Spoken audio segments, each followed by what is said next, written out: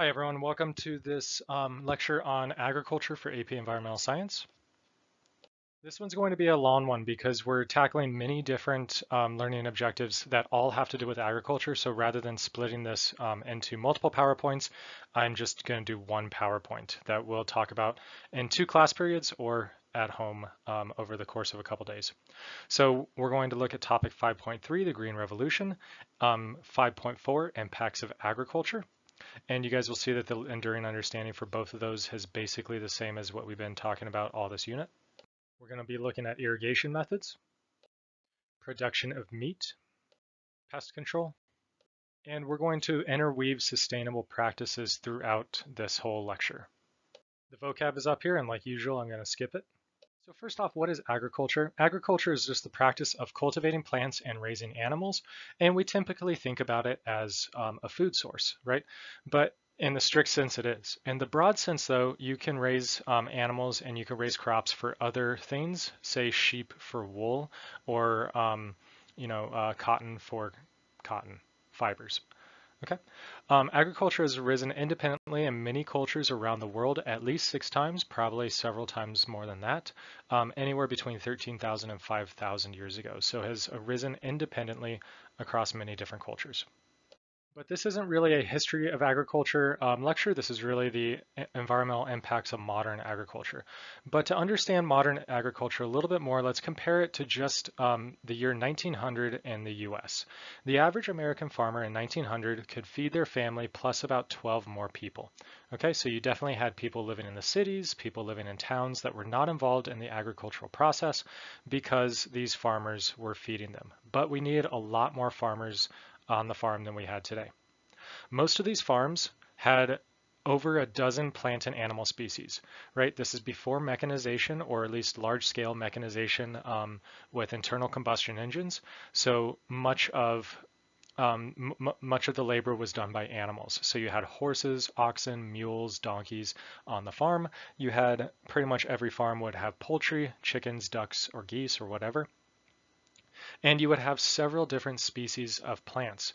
You'd probably have a large field of hay or barley or oats or corn, some type of grain, but then you'd also have probably an orchard and a family garden to just feed your family, right? And you'd have dozens of species of plants alone in that garden. And 1 out of every 4 Americans lived on farms. So about a quarter of the US population lived on farms.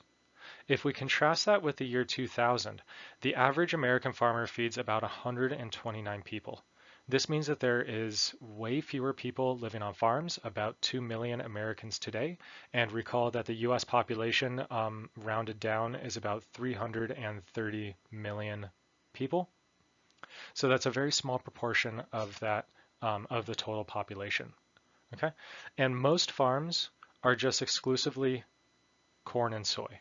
Many farms obviously grow vegetables. That's the only way that we're going to get vegetables is by farmers raising them. Farmers will also just have maybe dairy cows, okay, and that's all that they do is just dairy cows. But many of the farms are just a couple species. Okay, so very different agricultural practices, and these practices, especially this one, lead to environmental impacts, negative environmental impacts that we'll talk about. But there's also definitely the positive societal impacts of that, right? You and I do not have to toil on the farms because, the farmers are feeding lots and lots of peoples that can live in the cities, the suburbs, etc. All right. And this modern agricultural system that I just discussed is a product of the Green Revolution.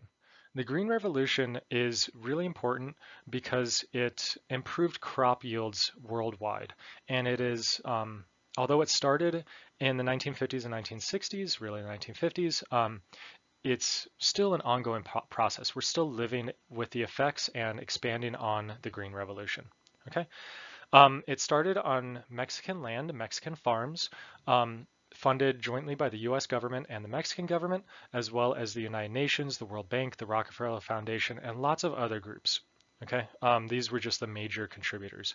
And the main purpose of this was to scientifically improve crops, kind of taking the artificial selection that's gone on in fields from the dawn of agriculture out of the hands of just purely farmers, and putting it more in the hands of scientists and scientist farmers. Okay. Um, there was a ton of people involved in this, but the one that you guys need to know is Norman Borlaug, who is pictured in the bottom right. And because of his work in this, he's credited with saving over 1 billion people from starvation since the 1950s, 1960s, and consequently won the Nobel Peace Prize. You don't need to know a lot about him, but you might see that name. And we'll come back to a quote from him later on in this PowerPoint. Okay. The Green Revolution really focused on grains because most of the world's population is fed with grains. You will also see the term cereals for grains. Those are interchangeable, okay, synonyms. Okay, so when we're talking about grains, what we're talking about are grasses that produce a seed, a kernel that we eat. We're talking about wheat, barley, oats, rice, corn. Corn you will also see called maize. That's the technical term for corn. I'll typically use the word corn, but I'll often use the word maize as well. Okay. What we did was, or what the Green Revolution created was new high yield varieties that were a product of selective breeding. And you may know selective breeding from biology class as artificial selection. So you probably, or you should have talked about artificial selection in biology, where it is selection under human pressure, or selection under humans, selection by humans. We find the traits, or we select for the traits that we find desirable in our domesticated plants and animals, and we breed for those traits and to exaggerate those traits, to make those traits bigger, better, whatever. And then high yield varieties. This means that we're producing 2 to 4 times the amount of product of cereal grain per acre, or per hectare rather. Same thing as per acre, but science class we're using hectares. All right? And many of these are hybrids. We don't have to go too far into hybrids, but hybrids are essentially you have an F1 hybrid between two different strains, two different varieties, two different varieties. And that produces a super great variety that can only really be used that one generation because if you saved seed from it, it would be too genetically variable and you wouldn't get so much of as great of a yield. Okay, so there's a lot going on in this one bullet point.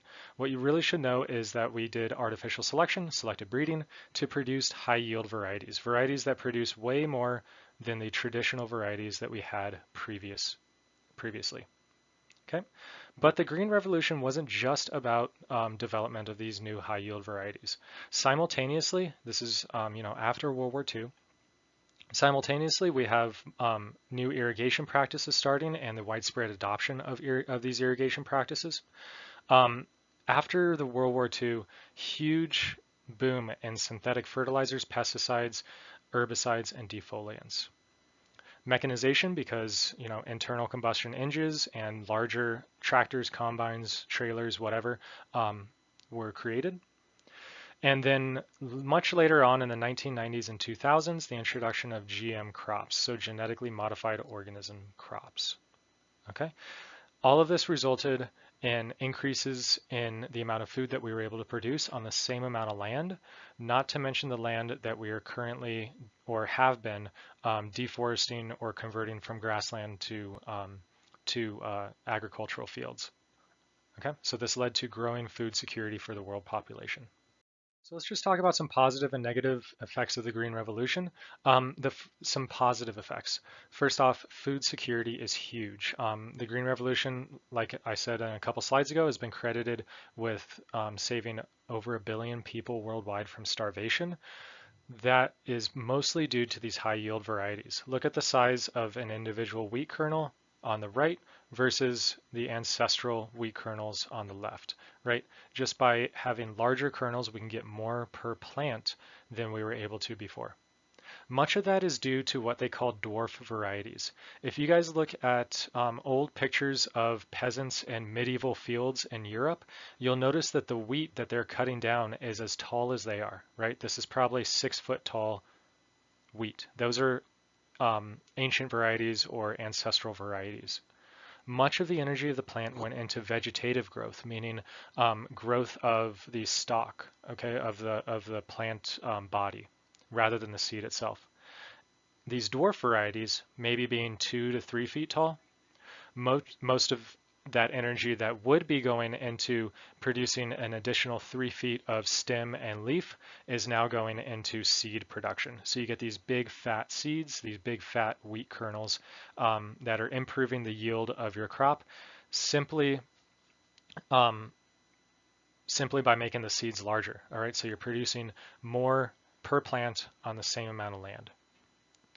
Okay, so what we have now are dwarf varieties that are super big seeds. Anyway, I digress. Today, you consume about 25% more calories than the average person in the developed world before the Green Revolution.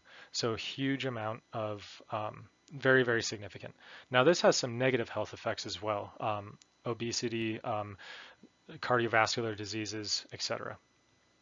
However, it is good that we have food security. We have increased efficiency, so this is great.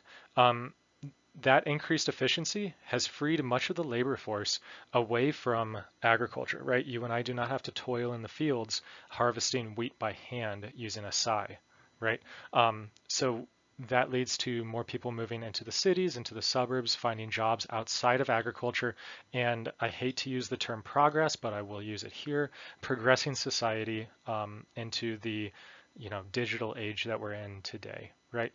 It's increased the middle class worldwide, which has decreased the amount of poverty and facilitated human rights as well, because we don't need that agricultural labor as much.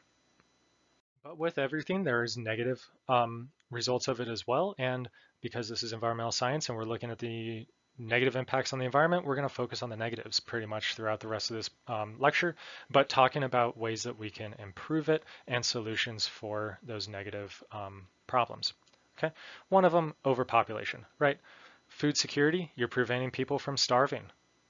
That means that there's more people living. That means that there's a growing human population, and the human population has grown by about 5 billion since 1960. All right, so we have gone from about 3 billion to about to about 8 billion people, added about 5 billion since 1960. Sorry, you just heard the bell go off. Like I said before, this greater caloric intake means that we have an increase in negative health effects from cheap, readily available, high carb diets. Think fast food, okay? Or think the snack food that people eat, what I like to call edible food-like substances. I did not come up with that term. That I credit it to Michael Pollan. We rely on just a few crops. We'll talk about that when we talk about genetic variability, and we've already talked about that before. But today we rely on only a few types of corn. Corn is one of the most variable of our agricultural crops, and there is so much variety in these old ancient varieties. This is one variety or one land race that produces all of this different variety in the kernels. And think about how much nutrition is probably represented in those different colors, because pigments in many cases in plants are nutrients for us. Okay. I don't know if you can see it, but the white sweet corn that you eat at the store has very, very little nutrients compared to either blue, purple, red, or yellow corn. Okay, so if you buy white sweet corn, it's almost devoid of nutrients other than sugar.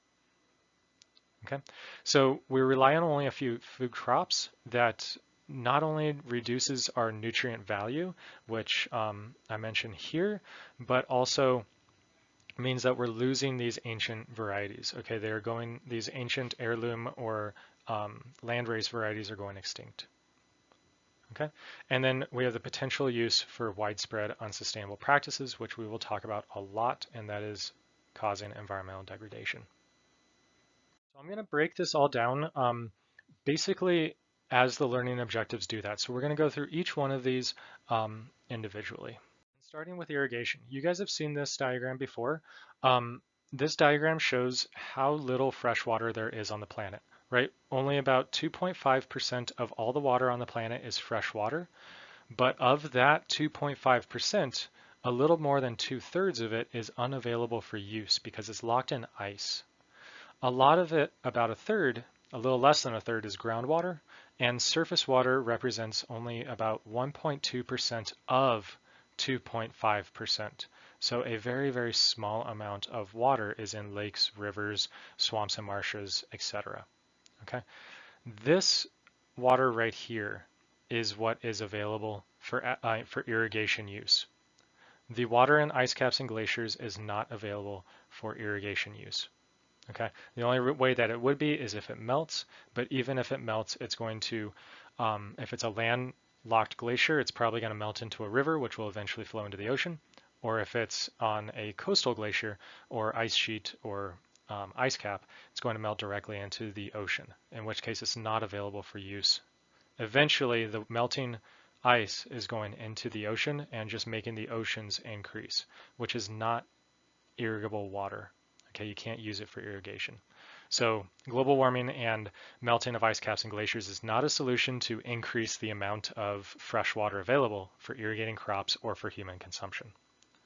But again, I digress. So irrigation is the artificial application of water to land for crop purposes. What I mean by artificial is that it is not precipitation. It is humans putting water onto the land. Okay. This is the largest use of water that we use. Okay, it's not for human consumption. It's like the largest use of water on the planet is not for human consumption or industry or toilets. It's for agriculture. And there's 4 types that we're going to talk about, but there are several others that exist and 2 others that we will talk about as well. All right, so the first one is furrow irrigation. This is where you plow ridges and furrows into your field. You plant your plants up on the ridges. So we have our plants up on the ridge. Maybe I'll do green for plants. And then in the furrows, you have water that can flow through, as you can see in the picture on the bottom. Okay, so this is a plowing technique as well as a irrigation technique. Okay, those furrows again are periodically filled with water. As they are filled with water, the surrounding soil of the ridge absorbs much of or some of that water, enough for plant growth. The source of that water is pretty variable. If it's coming from a natural source, it will be a river or stream, and many of those rivers or streams are have canals that come off of them. So people have dug canals from the river. They will block that canal until they want to flood their field, or not flood their field, but provide irrigation water for their field. Open the canal. River water flows through the canal into their field, and then probably most of the time from one field to the next field to the next field, because this water is all going this direction and all flowing and this like downhill and probably to the next field downhill. Okay, and then you can also pump it up from groundwater, but that is not quite as often used for this, although still heavily used. This is very inexpensive, very effective. This is one of the older methods of irrigation, and because it doesn't rely on any types of pumps if you are using canals and streams and rivers, because it's all flowing downhill. And it's easy to do. This is very ancient technique. It does lead to a lot of water loss though. About a third of the water runs off or evaporates. So that's water that is not being used. So this would be considered inefficient. Okay, this increases the runoff because those furrows are often parallel to the predominant slope because they have to be moving downhill. So if they're parallel to the predominant slope, then that allows that water to move through it and maybe move through it rather quickly, and obviously picking up sediment along the way with it. So any loose soil, and you can see that there is a lot of loose soil in this picture down at the bottom right, can erode away. As these are not always filled with water. In fact, most of the time they're not filled with water. As the soil dries out between waterings, it can lead to wind erosion as well. Okay, and this is typically used in farms. This is typically large-scale operations. Okay, or at least larger than your home garden. Okay, but often used in agricultural fields. Our second method is flood irrigation. This is exactly what it sounds like. You just flood a field. So rather than having the ridges and furrows like the last time, you basically have a flat field.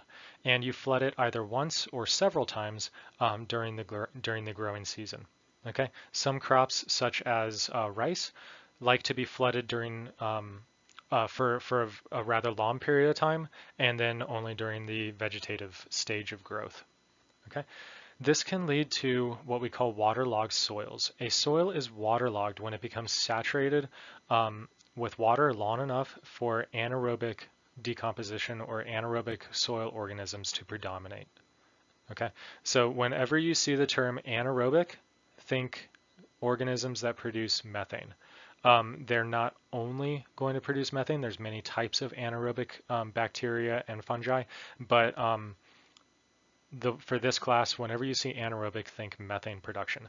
And in fact, rice fields or rice paddies is one of the leading causes of methane emissions from agriculture. Not nearly as much as cattle, but still a large one. In fact, it's the largest plant-based emitter of methane because of these waterlogged soils.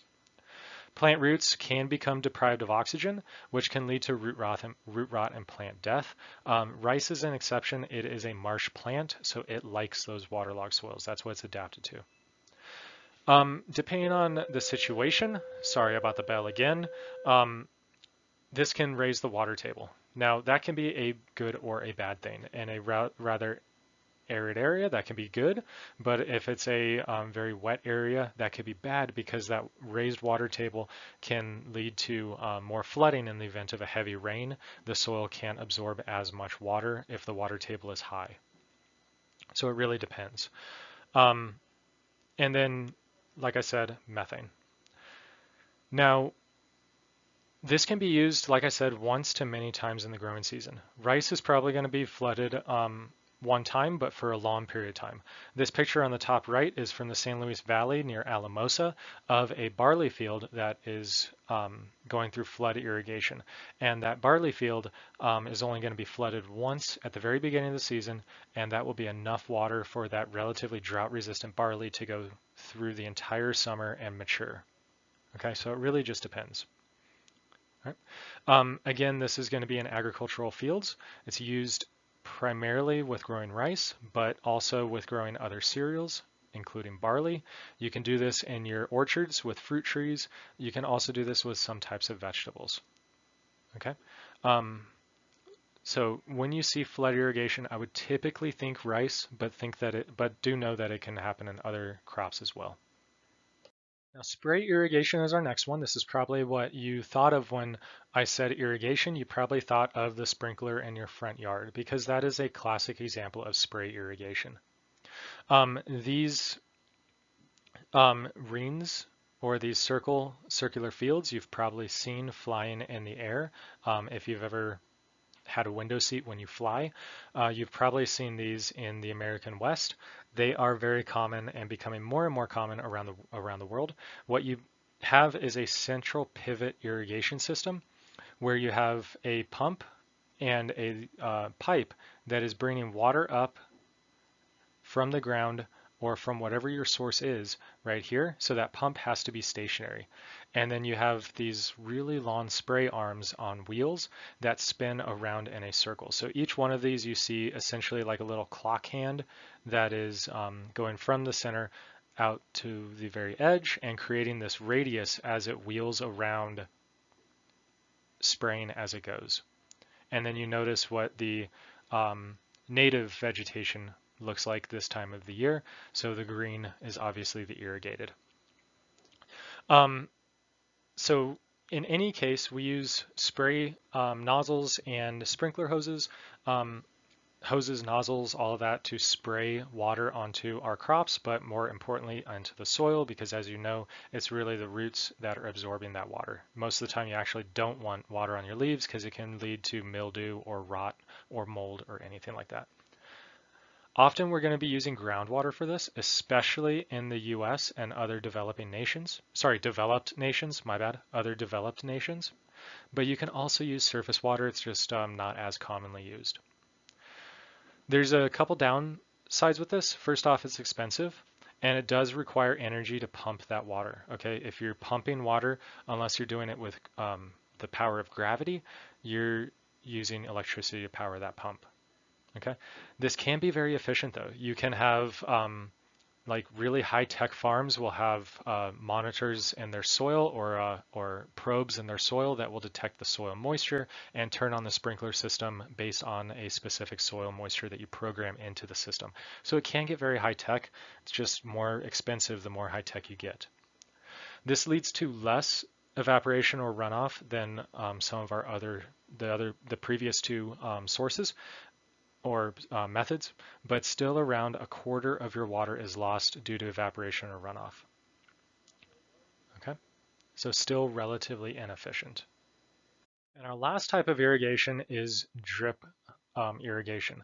You can also incorporate soaker irrigation into this as well. Drip irrigation is where you have a little nozzle or just a hole in like a tiny hole in the pipe that drips a constant stream or at least a steady stream of water right at the base of the plant, right where the roots are.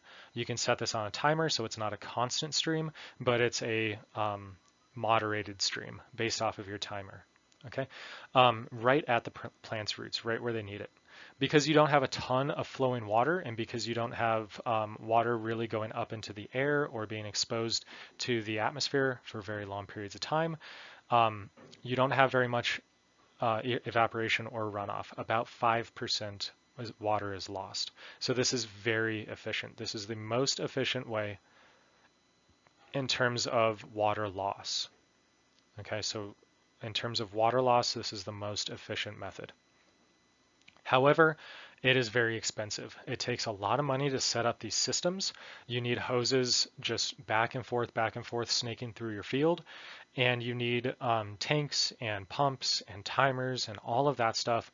It uses a lot of plastic as well. So it's very expensive. And when these hoses go through their functional lifespan, which they eventually will, they might last 10, 15 years, but they will be degraded by the sun and by the elements. Then it ends up typically going into the landfill. Okay, they're not really that well, they're not really not that recyclable. Okay. Another benefit of these, though, is that they use little excess fertilizer, and there's little fertilizer runoff. So we'll get to fertilizer later on, and especially fertilizer runoff and the impacts of that. But because we don't have a lot of water just, flowing downhill because it's a very slow, steady stream, you don't have that fertilizer running off into your waterways. Because there is very little runoff, there's going to be very little fertilizer runoff. And you can set up your fertilizer into the system so that you use just a small targeted amount of fertilizer, the exact amount that your crops need. Okay. This is very common, actually, sorry, not very common. This is more common in a home setting than it is in an agricultural field. It's more common in the developed world than it is in the developing world. Okay. In the developing world, probably unheard of. Not very common at all. But definitely common in your home gardens or your very small scale farms, especially vegetable farms. Now, while we're on the topic of irrigation, I thought we would talk about hydroponics and aquaponics. These are not in the AP standards, but it's worth knowing these. Hydroponics, just like the system that I have back in the back of the classroom, is growing plants without soil. So this is a soilless medium. Typically, it's clay balls, expanded clay balls, or perlite, or rock wool, something like that, that your plants are rooted in simply as something for the roots to grab onto and to stabilize the plant, to support the plant, but you get no nutrients from that. All the nutrients comes from aqueous fertilizer water, okay? Aqueous mineral solutions. Most of the time, these are going to be, as it says, mineral solutions. So they're going to be inorganic or synthetic fertilizers, but you can also use organic fertilizers in this as well, plant and animal-derived fertilizers. Typically, you'll be doing these indoors or in a greenhouse in a controlled setting. The good thing about greenhouses or anything indoors is that it is very controlled. You can easily monitor and control for pests. You can control for temperature, humidity. You're not going to be impacted by storms or hail as long as your greenhouse roof doesn't break. So it's a controlled environment that your plants can grow in. You can literally grow tomatoes in the middle of winter in a greenhouse. You can control the amount of light, etc. Okay. Some of the pros, it can be very space efficient. Vertical farming is the most space efficient, where your crops are not laid out horizontally as they are on the bottom right, but vertically as in the top right. Essentially what you would have is, it looks like the water would be trickling down like this from a common source at the top, and all of these are rooted into these pipes. You can notice the little notch that they cut out for those plants to grow, and this is very space efficient. Rather than growing hundreds of heads of lettuce horizontally and using much more space, you're growing them all vertically and using that upward space, especially if you have the light to do that. Okay, so this is probably facing south so that it gets that south exposure in the northern hemisphere. Like I said, it's easy to regulate these growth variables, everything from light to weeds to pests, all of that. This actually uses less water than traditional agriculture. There's virtually no runoff. There's very little evaporative loss, especially if it's all confined in pipes rather than in trays. And the water is very often circulated. So we will say that there is a large pump that takes into a large pipe that takes water to the top of this. A line that you can't see, but I'll just draw it there, drips water down onto the roots of all these plants, all collects in a pipe down at the bottom, which takes it back to your reservoir to be recirculated. Now you will often have to flush that whole system and replace those nutrients that have been used before you add new nutrients, but still uses less water than traditional agriculture. Okay. And like I said, you can grow tomatoes in the depths of winter in the northern hemisphere. It extends the growing season, and you can grow plants outside of their native ranges. So you can grow tomatoes in Iceland when you never would be able to do that outside of a greenhouse. Some of the cons is that this is very expensive. So there is that payback period that you need to, you have to buy all this material up front, and then you have to sell a lot of lettuce to pay for this greenhouse and the hydroponic system itself. It does require electricity. Now, it can be renewable sources of electricity, or it could be fossil fuels. I'll give you an example of renewable, because we haven't talked about electricity production yet. In Iceland, a lot of these greenhouses are powered by geothermal energy. So the lights, the pumps, the heaters, all of that stuff is powered by geothermal, and it's 100% renewable. Rather than in the United States, where it might be on natural gas power plants. Okay. That's just as an example, okay? In the United States, it could be solar or wind or anything else, but just as a random example, okay? The physical land footprint is also somewhat significant. Obviously, you can grow all of these outside, and if you're doing that outside, it's going to be a more somewhat natural setting, okay? There's going to be some habitat for native organisms, like there'll be some, stuff going on in the soil, there will be insects, there will be birds, there will be some small mammals maybe. But if you grow it all in a greenhouse, you're literally creating, like you're removing all of that, okay? It's just a more artificial setting. So it just provides no habitat, just like a natural, or like some agriculture systems can, okay? We'll talk about some that can and others that don't. Let's move on to aquaponics. So aquaponics is basically hydroponics, except you're raising fish with those plants. So hydroponics is just growing plants using fertilizer water. This is growing fish, typically tilapia, because it's a large freshwater fish that lots of people like, but you can grow other fish as well, with your plants. Rather than using fertilizer water, you're using the fish waste as fertilizer. So the fish, defecate into the water. That fish poop laden water is used to feed the plants. The plant roots are purifying that water, which can be pumped back down to the fish, creating a closed system that is, pretty awesome. Okay, you have all the same pros and cons, but you're also raising this protein source. Okay, and then besides the fish food, it's pretty darn sustainable.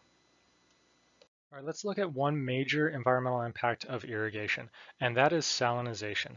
Salinization typically happens in arid environments because it's a result of using groundwater to water your crops. That water evaporates, leaving the salts from that hard water behind. So most groundwater is not going to be, pure distilled water. It's going to be hard water that typically has calcium ions or magnesium ions or any other type of ion, often calcium, and those salts remain on the soil when the water evaporates. I'll show you guys an example in class when we do the salinization lab of some of the house plants that I have in the back of the classroom, building up a crust of salt on top of the soil because I'm using tap water to water those plants. You really shouldn't, but I do. Okay, it's the water that I have. So this happens in arid environments because that water is evaporating. That the plants are also using it. The water is being used, but a lot of it is evaporating, leading to the salts building up on the soil, right? You're pumping more and more and more and more water onto the soil, and the water is evaporating, but the salts from that water are staying behind. That is creating saline soils, which plants cannot grow in. Okay, so your yield is going to decrease, and you may have to eventually abandon this field. Now, how to remediate this? There's a couple ways to remediate it. One is deep plowing. So you can bury this salt deeper into the soil and kind of spread the salt out through the soil column rather than just having it in the surface where your seedlings are germinating. The other method to do this or to remediate it, is to just flood this field. And if the field is on a slope, especially, a lot of those salts will dissolve into it and then be carried off with the runoff. So you can flood that field and carry those salts away, or you flood the field and the salts can leach into the soil column. But in many cases, it's very difficult to remediate this just because of the local conditions. We'll talk about a lot more when we talk about our lab and class, but it's a major problem that's affecting agricultural fields everywhere, especially in arid regions. And people are growing lots of crops in arid regions around the world using lots of groundwater. So it's a major concern. Another environmental impact of using irrigation is the water that we use. And if we use it at a rate that is not sustainable, then we can deplete those water resources. Okay, I have a couple maps showing that. In fact, I have two on this page and another one on the next page, kind of before and after in each case. So on this one on the left, we're looking at Tulare Lake in South Central California. This was the largest freshwater lake west of the Mississippi River in the United States. Okay, so you can see where in California it is, Central Valley, and what its extent was before agriculture moved into the region and depleted that water source. The lake is virtually non-existent anymore. Okay, it went from being the largest freshwater lake west of the Mississippi to be basically gone today. Okay, that is twofold. That is because people drew water directly from the lake for agriculture, but it's also because they drew water from all the tributaries of the lake for agriculture. Basically, the same thing happened in the Aral Sea, which is a very large freshwater lake on the border of Kazakhstan and Uzbekistan, and what was the USSR. And during the Soviet occupation, during the time that the Soviets controlled this, they decided that this area would be great to grow cotton. Cotton is one of our thirstiest crops. Cotton needs tons and tons of water to grow, and all the irrigation from that into this very arid landscape came from this lake and the tributaries of this lake. And you see the before and after pictures of this as well.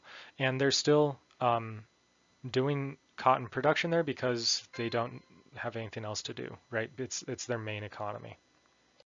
And then finally, a third example is the Ogallala Aquifer in the United States, the central United States, the Great Plains. This is one of the largest aquifers in the world, and about 27% of U.S. irrigated land is fed by this aquifer alone. Okay, think about eastern Colorado, western Kansas, north Texas. It's pretty arid, right? New Mexico, pretty arid. So we're using lots of lots of water from this aquifer to feed those, or not feed, but to water those crops. Okay.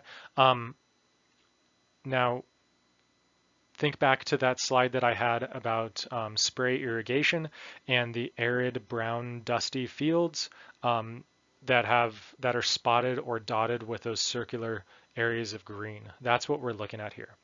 Now, we do have areas, especially in Nebraska, where the aquifer is recovering, Texas as well, but we have many areas where the aquifer is being depleted. Okay, and that's just what we have data for. Okay. So about 30% of the aquifer wells have run dry. So that's this area of this darker brownish red. And it's projected that about 70% of the aquifer will be depleted by 2070 if we continue with the unsustainable rates that we're using it. However, we can use aquifers sustainably.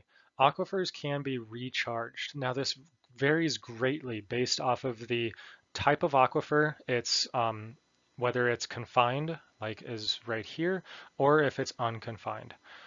Unconfined aquifers will recharge in the matter of days to years, whereas a confined aquifer, meaning that it is separated from the surface by an impermeable soil or rock layer, such as a compacted clay, they will recharge over the period of centuries to millennia. So it really just depends on whether that aquifer is confined or unconfined, the types of rocks around it, the type of vegetation above it, the amount of precipitation received in the area. But in general, aquifers can be recharged. The way that they're recharged is by water percolating into the soil, especially if that soil is very porous or if there's porous rock near the surface, and that's going to be able to quickly recharge an unconfined aquifer given significant amount of precipitation. But again, we're looking at centuries to millennia for confined aquifers. So aquifers need to be used very wisely. They need to be used at a sustainable rate so that those resources are there for future generations. Okay, we can artificially charge aquifers as well. I'm hoping that we're going to have time to watch a video about that in class. So the video that I'm thinking of is one in India where they are intentionally creating these like ridges on the landscape, these artificial kind of dams to catch rainwater during the monsoon season and allow it to sit there throughout the year and slowly absorb down into the soil to recharge the aquifers that they're using for their food production, for their irrigation. Okay, really cool video. I just hope that we have time to watch it. I actually have it linked in this PowerPoint if you check out the PDF version that's on Schoology. All right, let's look at some more environmental impacts of the Green Revolution. The first one is mechanization. Mechanization means that we're using machinery to plow our fields, harvest our crops, etc. Okay, so tilling and plowing is going to increase erosion. All that dust that you see right here is this farmer losing some topsoil due to plowing while it's dry and that topsoil blowing away in the wind. Okay, doesn't look like it's a strong wind because it's not super dusty, but still, you're losing some soil. We have an increased reliance on fossil fuels. Most farms in the United States are heavily reliant on diesel fuel. It's one of our larger uses of diesel around the country. We can compact soils. This is a lot of mass that is spread over a relatively small area, right? 4 tires, and it's potentially compacting those soils. Okay. Now you are plowing behind it, so that's loosening the soil, that's tilling the soil, that's turning the soil. So it's not compacting too terribly much in this scenario, but when you're harvesting, you're compacting that soil between the harvest time and the next plowing time, which could lead to increased erosion, or it could, if you're planting a cover crop, impede the roots that are growing. Okay, and then we have the agricultural job loss as well, because we're replacing human labor with machine labor. Now there's both positive and negative effects of that. The positive effects are that we have more people in the cities, more people in tech jobs, more people in the service industry, etc. The negative effects is that people do rely on these agricultural jobs, so you may lose, they may lose their income, their their source of income. Monocultures. Monocultures are a huge negative effect. This is a large field of only one crop, okay? A field that is just corn, a field that is just wheat, a field that is just soy. If we plant monocultures year after year after year, those every crop uses certain nutrients, okay? And they use more, they're going to use a variety of nutrients, but they're going to use some nutrients more than others, okay? Something might be very nitrogen demanding, or something might be very phosphorus demanding. And as you grow that one crop year after year after year, you deplete that one nutrient that it really needs over time. So you become more reliant on chemical fertilizers, synthetic fertilizers. Most of those are water soluble, so they end up running into your waterways during a rain or something, during a flooding event or whatever. And you end up monetarily, in terms of your income, being confined to just one crop as well. So if that one, so you're really dependent on the market prices of corn year to year, or without government subsidies, you're reliant on the speculative stock market prices. I don't really understand all that economic stuff, but you're reliant on all of that, which can lead to bad years. Okay, rather than if you're growing lots of different crops, then maybe one of them will supplement your income a little bit more. Okay, but really it's the soil depletion that is really an impact for our class, and that leads to the increased use of chemical fertilizers, which we're going to talk quite a bit about. Now, those chemical fertilizers, they can be toxic to consumers, primary, secondary, tertiary consumers, and the soil or water. Again, they are going to run off very easily because many of them are water soluble. But you can also lead to eutrophication if they get into a natural body of water, and then we just have more of these nutrients in the biosphere because they are synthetic, and they're either being mined or extracted from the atmosphere. We'll talk about that a little bit later. So sticking with fertilizers, all plants need nutrients to grow. Some are more nutrient demanding than others, and if you're going to grow vegetables or grains or fruits or anything, you're going to need very nutrient-rich soil for the most part, because that's going to give you a higher yield. Okay, typically the more nutrients that you have, the higher yield you're going to have, up to a point, in which case after which point it's not really going to matter at all, and you're just wasting your money. Okay, nutrients can be put into two broad categories. Those are macronutrients, what the plant needs in large amounts. That's your nitrogen, phosphorus, and potassium. NPK. You will often see NPK written on fertilizer labels, and then you'll have percentages, maybe 20, 10, not even percentages, but just numbers which reflect percentages below it. Okay, so those will be on fertilizer labels. You'll see that at Home Depot or Nick's or Tagawa or wherever you're shopping for plant stuff. And you also have micronutrients. Micronutrients are what plants need in very small amounts, but they do need them, and your nutrients should supply those. If they're not, then your soil can be depleted of micronutrients just as easily as macronutrients. More rare, but still happens. Okay, fertilizers provide nutrients. Okay, so yeah, fertilizers provide nutrients. We'll talk about what I was thinking of a little bit later.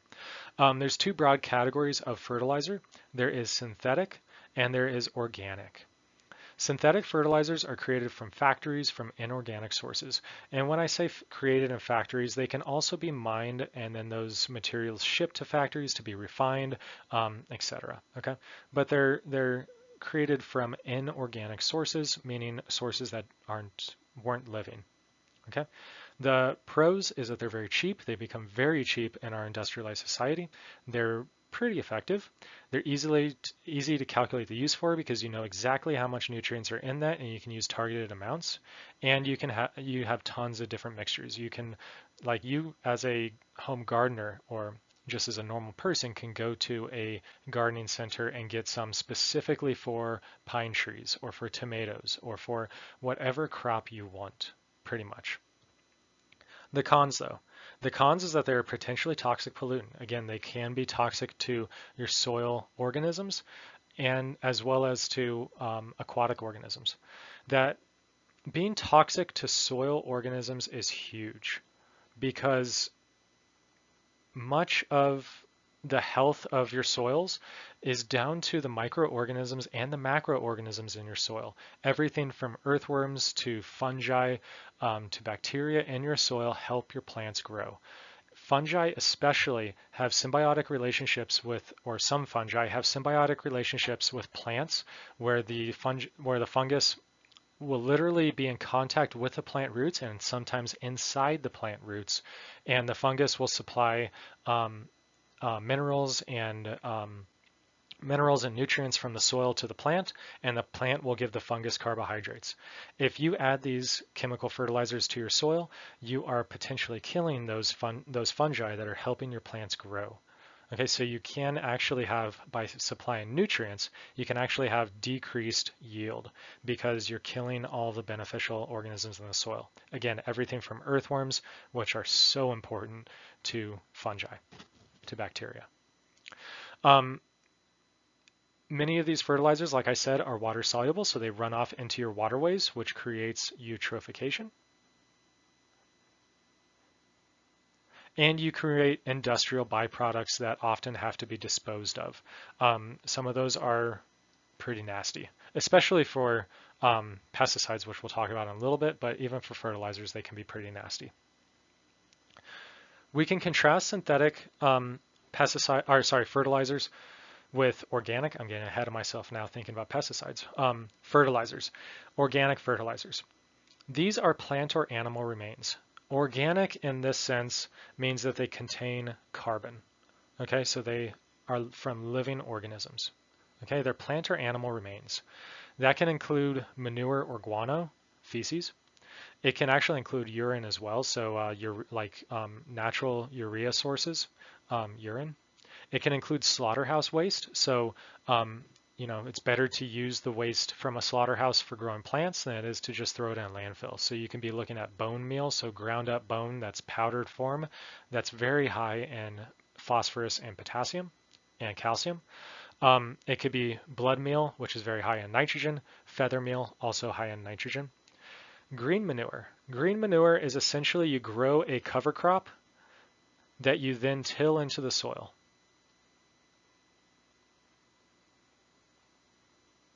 Okay, so you grow a cover crop. So let's say that you have a field of wheat. You grow your wheat. Actually, let's say that you have winter rye. Let's do that. So let's say that you grow your winter rye over the fall to winter to spring months. You harvest it, and then you're not going to grow any more winter rye until the next year. Well, what you can do, because winter rye is relatively nitrogen demanding, is plant a legume in that on that field, probably clover, on that field, and allow it to grow, allow it to fix nitrogen using the nitrogen fixing bacteria in its root nodules, and allow it to build up a lot of nitrogen in its vegetative plant body. Before it flowers, you would then till that crop back into the soil, allow it to decompose, and all that nitrogen is returned to the soil. So that's what green manure is. Compost is what you see on the top right.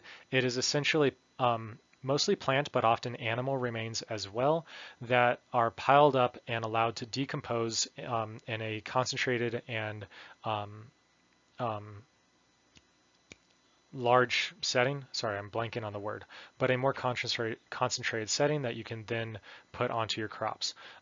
Compost is often called black gold by gardeners because it typically is an even darker color than this. And you should know that any soil that is very dark is very nutrient rich because it has lots of organic matter in it, and that is very high in humus. Okay. For this class, you can often think of compost and humus as somewhat similar, but not quite synonyms. Okay. That organic matter, not only is it full of your macronutrients, but also contains lots of carbon. It's also very high in carbon. That carbon is going to feed these soil organisms that I talked about, the earthworms, the fungi, and the bacteria that are in the soil, and they're going to do even better. They're going to proliferate, and they're going to feed your plants even more. Let's just think about earthworms for a second. Earthworms create something called worm castings. That should be 2 words. There should be a space there. Worm castings or worm poop, and they're probably the best form of fertilizer that you can buy. It's like worm poop is the best. There's something weird with the worm's digestive system, and where it actually excretes more bacteria in the beneficial bacteria in its castings than it has coming into its mouth. Like there's more higher bacterial concentrations of beneficial bacteria coming out than there is going in. It's great stuff. So you spread leaves on your garden in the fall, and over the winter, spring, summer even, the worms will eat all those leaves and turn those leaves into castings. Okay. So any of those are examples of organic fertilizers. The pros of organic fertilizers is that they are naturally occurring compounds. They feed those beneficial organisms in soil, not just microbes, but macro organisms, as well as the plants. And again, many of them have symbiotic relationships with your plants, so they're helping your plants as well.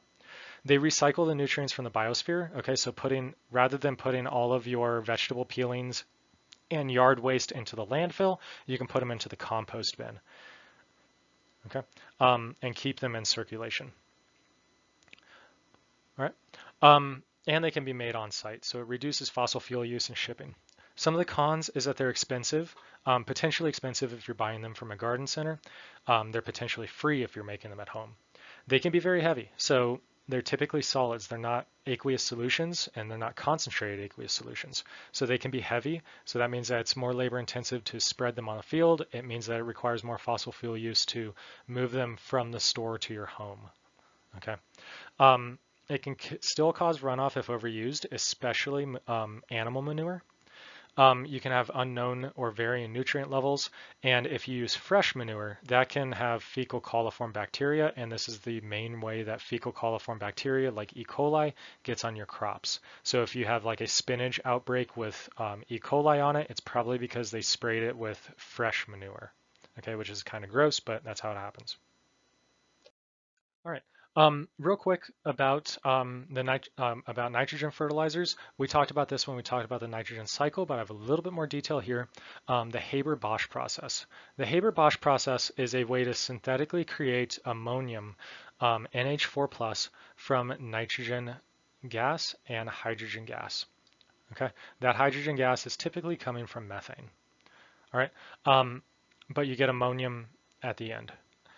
This is a major concern because it's increasing the amount of nitrogen in the biosphere, the amount of nitrogen fertilizer, the amount of ammonium and nitrates in the biosphere. Okay, we don't necessarily know all of the repercussions of this, but the major repercussion that we do know is eutrophication and widespread eutrophication, including dead zones in the ocean, which we'll talk about later on in our pollutions unit.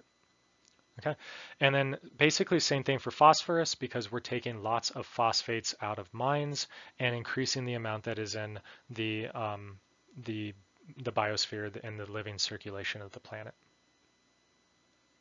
So now that we've talked about fertilizers, let's talk about pesticides. So it's often necessary to use pesticides. There's a lot of critters out there that want to eat our crops, okay? Everything from fungi to insects want to consume our crops in one way or another, okay? And if you are relying on those crops to feed your family, you don't want your family to starve. So you're gonna spray a pesticide. Or if you're relying on those crops to get money to feed your family, you're gonna spray a pesticide. It's often financially worth it. Now, before we get any further, let me clear this all up. First off, a pesticide you will often use as an umbrella term to encompass all of these things here. Okay? A pesticide is going to include what we traditionally, in the narrow sense, think of as pesticides, herbicides, rodenticides, fungicides, etc. And it should be pretty clear what each of these are. Pesticides means pests. We're going to say that is insects and related organism. Herbicides is killing plants, so that is weed killer. A fungicide is killing fungi. And a rodenticide is killing rodents. Rat poison, essentially. Okay. Pesticide in the broad sense, though, can encompass all of those. It can be used as an umbrella term. Okay, so you'll often see that kind of interchangeably, and it's a little confusing. Okay, we'll talk about the evolution of resistance on a later slide. I have a whole slide on the pesticide treadmill, but we'll talk about that on a later slide. Just like fertilizers, we have two broad categories, synthetic and organic. Synthetic pesticides, also called chemical pesticides, are produced in the lab. They're from chemical processes that are produced in the lab. But most of them are modeled off of natural chemicals. Okay, so they take a natural chemical, some fungus makes a natural chemical that repels insects or something, and they tweak it in the lab so that they can mass produce it. Others are very indiscriminate pesticides that are essentially bioweapons. Some of them are literally poison gases that we've used in World War I, or even just made from poison gases that we used in World War I. So there's a really wide range of that.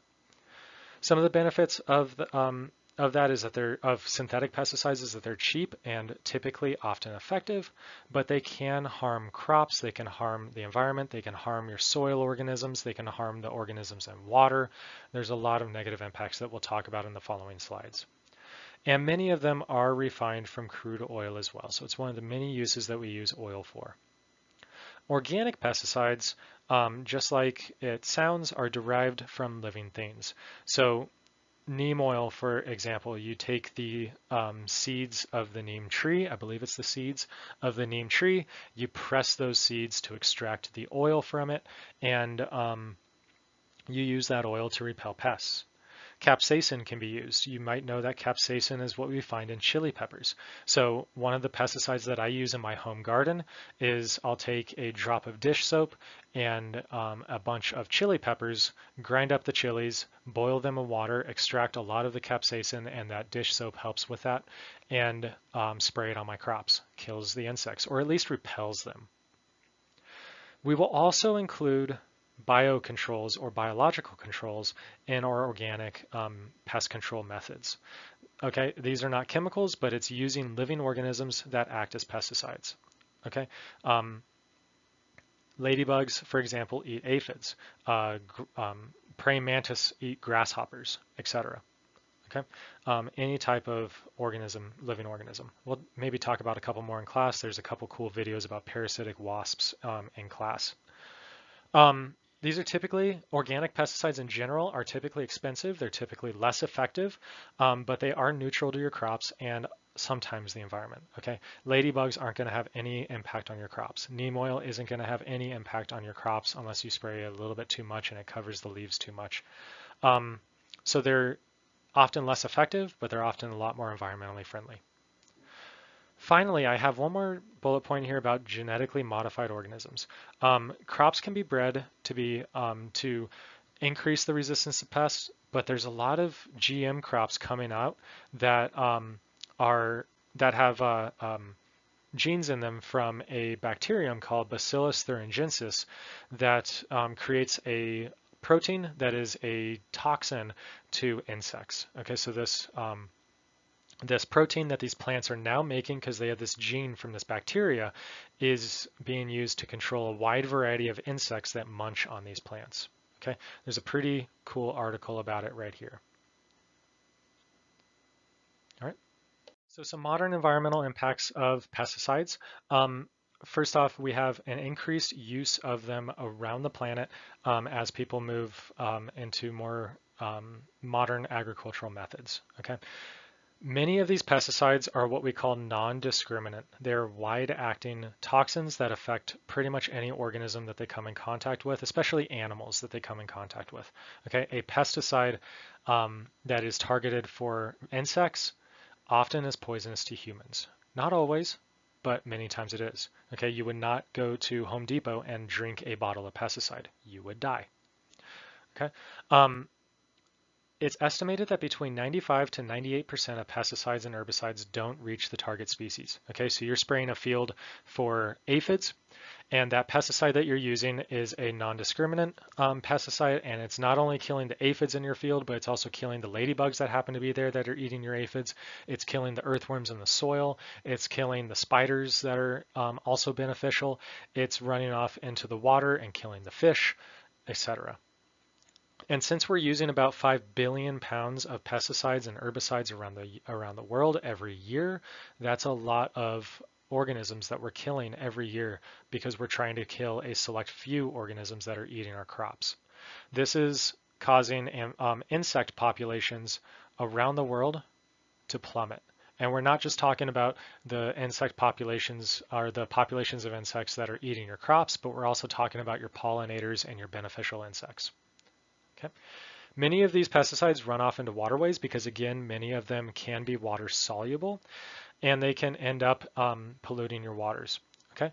They can also affect the organisms in the soil. They can affect organisms, beneficial organisms in the water, the soil, etc.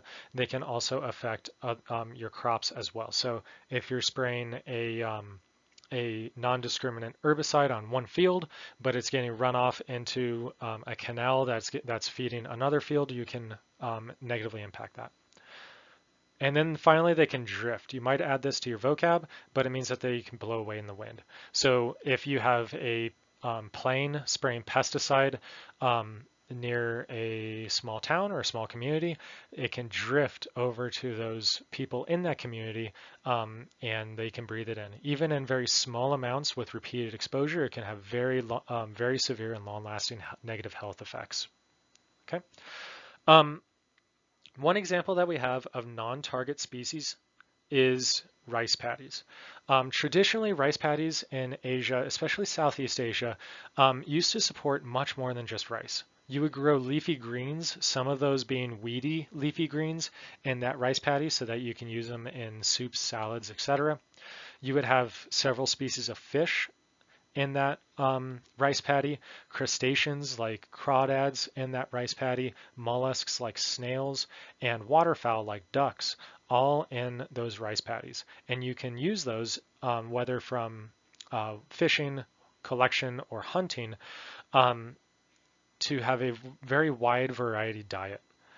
You introduce pesticides to that, the crustaceans, the fish, the mollusks, and even the waterfowl die, and you lose all those protein sources, and that can lead to malnutrition and has even been implicated in malnutrition in one study from the Philippines and Vietnam that I read. I can share that with you guys if you want.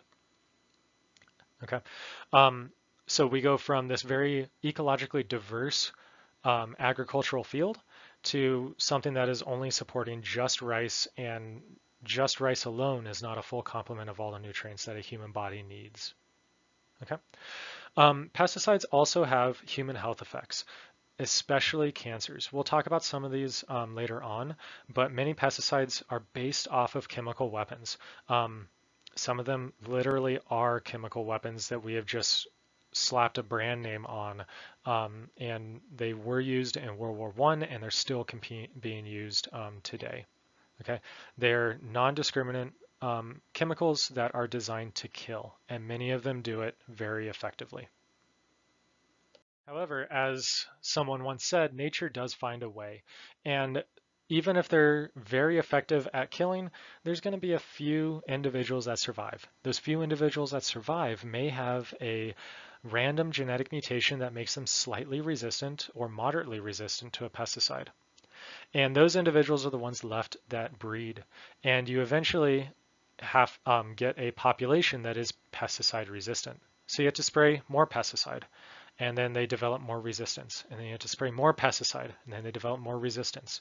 Then you have to switch to another pesticide, and they develop some resistance to that. And then you have to apply more of that, and they become resistant. You guys see where I'm going. This is something called the pesticide treadmill. Essentially what we're looking at is kind of like more like a Stairmaster thing than a treadmill or a escalator. where you have increased use of pesticides to treat or to kill the same amount of insects over time.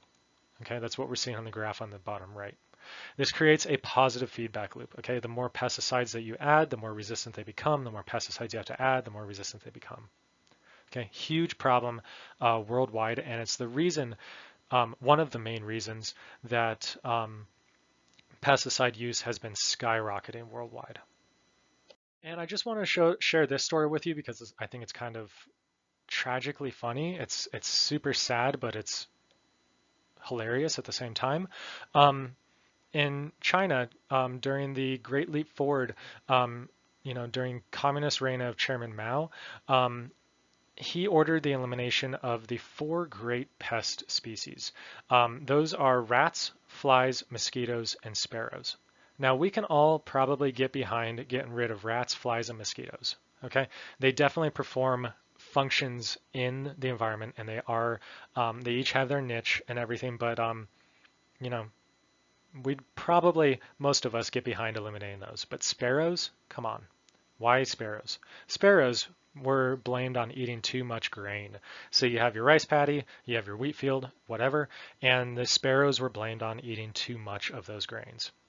They were essentially used as a scapegoat for the government's failed agricultural practices. We don't have to get into those agricultural practices today, but there was a lot of novel but somewhat misinformed agricultural practices combined with some bad years in terms of weather that led to massive famine.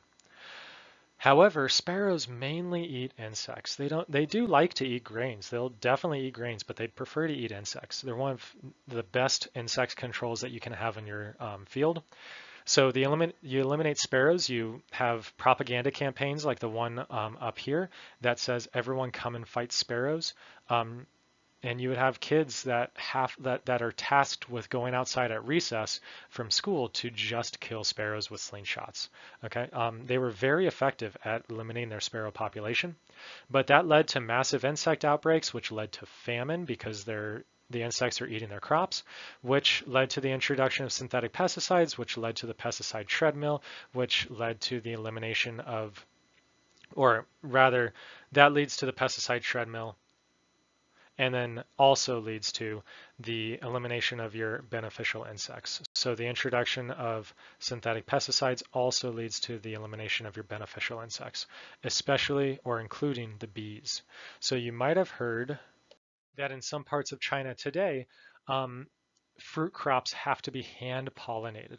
So you have to literally take a little duster, often a little feather duster or something similar texture, and take the pollen off of male flowers or the male parts of one flower and brush them onto the female parts of another flower as a bee would. And there are some areas of China where there is so much pesticides being used or that have historically been used that bee populations are virtually eliminated, and people have to manually pollinate their fruit crops. So one of the major negative impacts of synthetic pesticides, think about the labor that it takes to do that.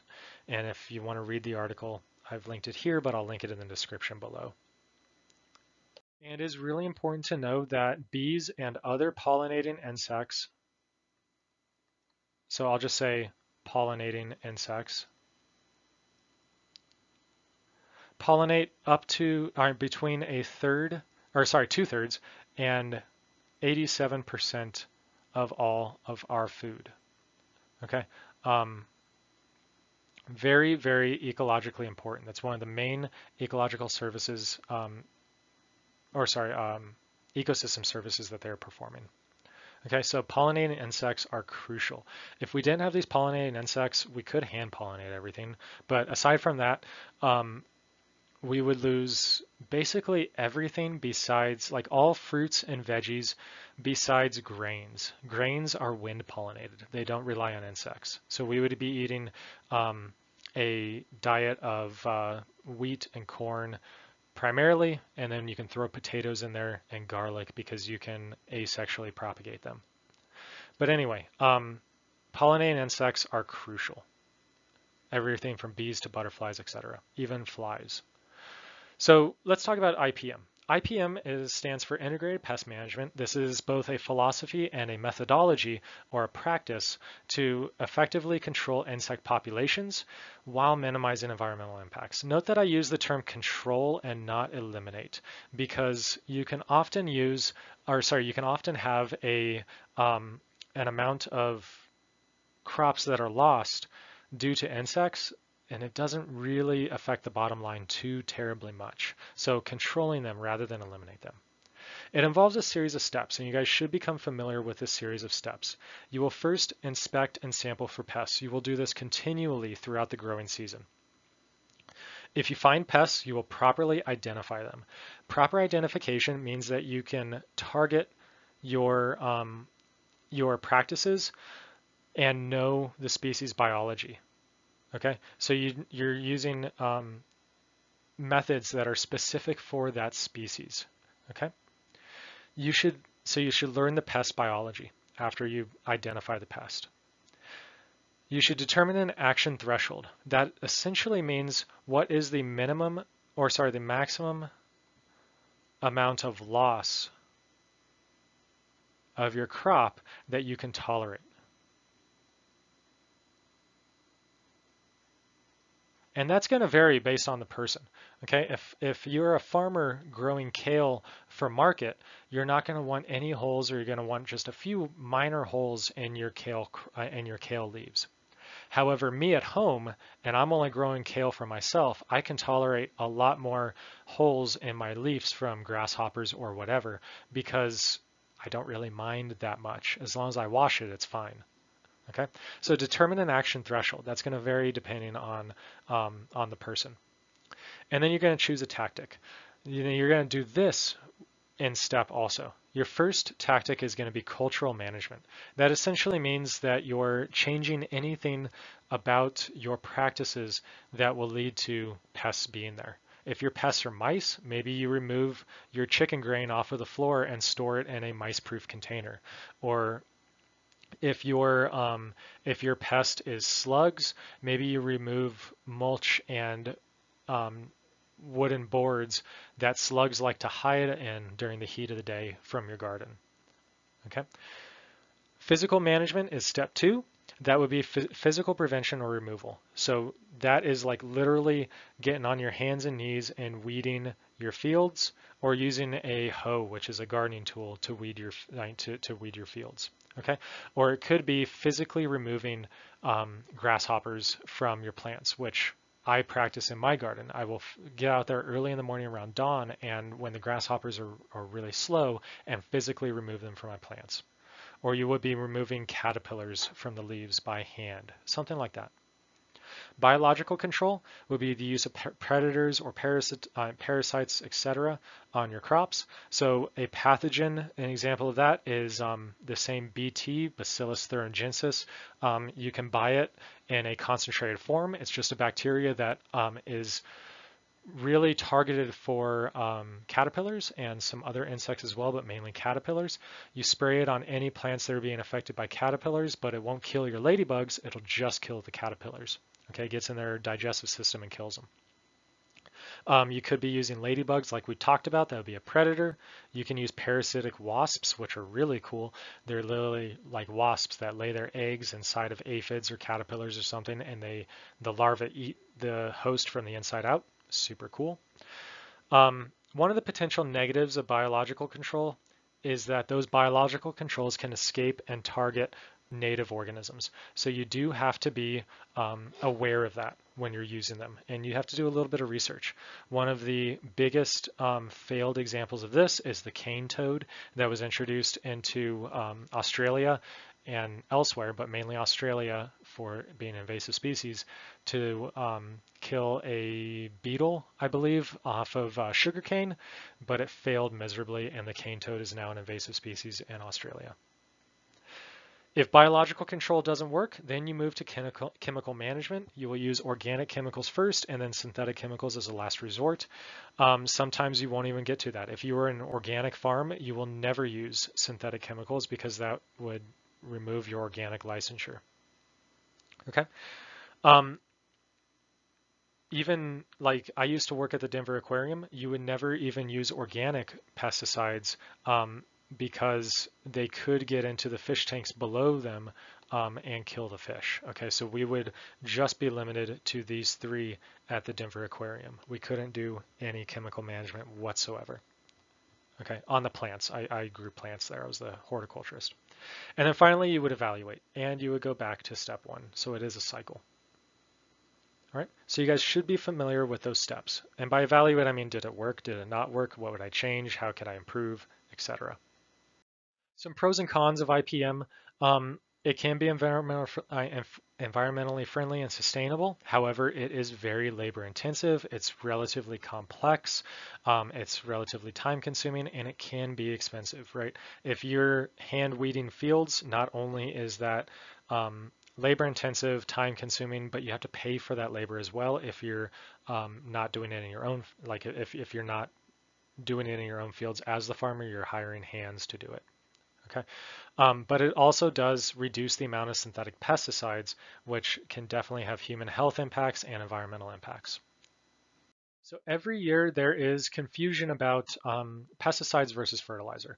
Please do not confuse these. I don't know why there's confusion, but it's probably because we're so removed from the agricultural system. Fertilizers provide the nutrients for plants to grow. I should really just change that to nutrients rather than minerals.